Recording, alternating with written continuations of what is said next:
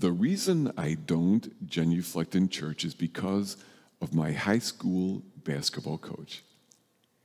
Let me explain. My main sport was soccer, but in high school I also played varsity basketball. Now, we were a really tiny school, but in my senior year, we made it all the way to quarterfinals of state. We got that far in part because we had a couple really good ball players and because our coach pushed us really, really, really hard to be in good shape. Now, part of the way I translated his exhortations was telling me I needed to ignore pain. So for years later, playing soccer, I often played injured. Now, after 3 knee surgeries, a hip replacement, a shoulder rebuild, compression fractures in my spine, and more orthopedic fun, I really can't genuflect. It's not that I don't want to. I mean, I do it in my heart. It's just that it's so painful to even try. So, back to my senior year in high school and playing basketball. My claim to fame was that year I kept this much of the bench very warm. That's where I sat.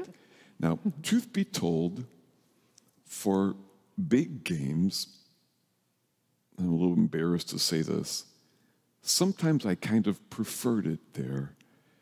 I was often too nervous to be much good. I remember shooting free throws and my arms felt like 2x4s with hinges. I was so stiff. Sometimes I was glad I wasn't in the game because I didn't want to be the reason we lost, right? Today's gospel offers a fascinating look at the benefits of sitting on the bench and the risks of getting into the game. Let's look at 3. First, the parents of the blind man are classic examples of sitting on the bench. When pressed by the Pharisees about their son, they chose not to get in the game. Ask him, they said, washing their hands. He's old enough to speak for himself. Now, they stayed on the bench because they realized they could incur the wrath of the religious leaders of the day, who were very powerful people. So rather than risk that, they remain on the bench. They weren't in the game. 2, the Pharisees. Now, the Pharisees start off as key players, but they move themselves more and more to the sidelines. They go from the potential for faith in this Jesus to outright rejection of him.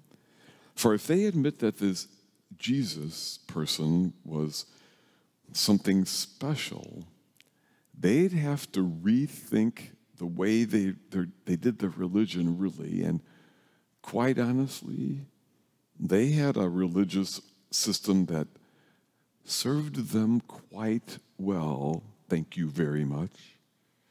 It was a way of religion that was, well, for many, if not most of these leaders, had become mostly about earning, about ego, about control. And this Jesus person was inviting them to what had changed their thinking, really, and their living.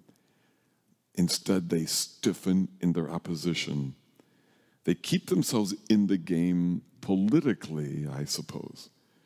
But in the realm of faith, they're now on the sidelines, just yelling at the coaches and the refs and the other players, complaining that they're frauds and even dangerous, never taking the risks to be out on the court themselves.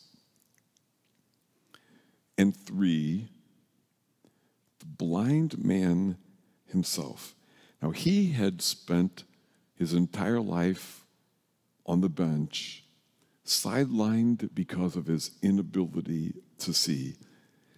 Yet today, we see him start to move into a starting role.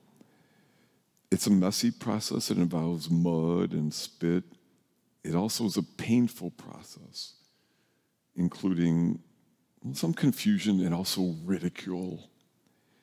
Yet the more the Pharisees press him, the more he steps up his game and gets involved in the flow of action. The way he speaks of Jesus shows his deepening involvement and commitment. He first speaks of Jesus, he speaks of him as the man called Jesus, then calls him a prophet, then a man from God, and finally, Lord. What he had found in this Jesus was someone worth his life, worth following. He can no longer sit on the sidelines. He is in the game now. Today, you and I face the same choices these characters faced. Will we let ourselves be blind to what is ours to do? Or will we let ourselves truly see this man, Jesus, and what he invites and asks of us? Will we sit on the bench or will we get in the game?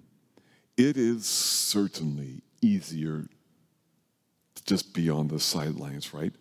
There's not much risk of failure. It doesn't require much effort. We're less likely to get injured. And from the benches, from the sideline, you can yell at the refs. You can yell at the players. You can yell at the coaches. Among religious people to this day, that yelling, it's a very popular pastime. Or there is this other temptation for all of us. It's to choose to sit on the bench and while not attacking others, to also not step in when it is ours to do so. And sometimes it is ours to be in the game, right? You know, someone's getting picked on or made fun of. People are being treated unjustly, but we do nothing. I mean, it's messy when you get involved, so we don't. Heck, if I do, people might turn on me. You know what? You're right. They might. If you step up in any way, there are always people ready to criticize you, ridicule you, misjudge your motives. I mean, think of Jesus. Jesus, the best person ever, he experienced that relentlessly. Yet he chose to stay in the game because he knew it mattered deeply how he played his position. In spite of the ridicule, in spite of the unfairness of it all, in spite of the injuries he would receive, he stayed in the game. And that is why it so encourages my faith when I see so many of you step out onto the court. You do so probably at least somewhat aware that it's a little bit uncomfortable or there might be some suffering involved, some ridicule. I mean, I look at the people in the OCIA process, choosing to get baptized or received into the church on Holy Saturday night. Oh, what a jump into the game, right? Or maybe you sign up to be a participant in things like our day of reflection this weekend, or serve in some leadership role on a committee or in an organization. I see some of you do work to create a more just and loving world, even though you get attacked sometimes for even talking about it. I see family members who choose to get engaged and involved in the lives of their children and spouses, and beyond that, to others who need an ear. And people who, in so many, many ways, get into the messy, painful, crucially important game of life and faith.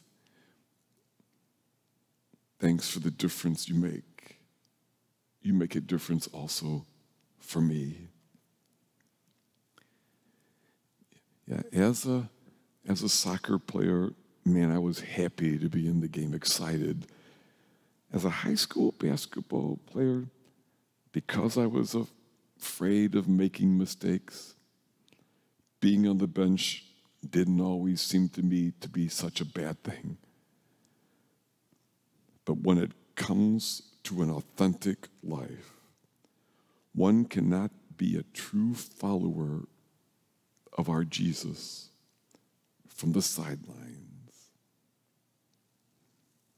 Life and faith are not a spectator sport. Are you in the game or not?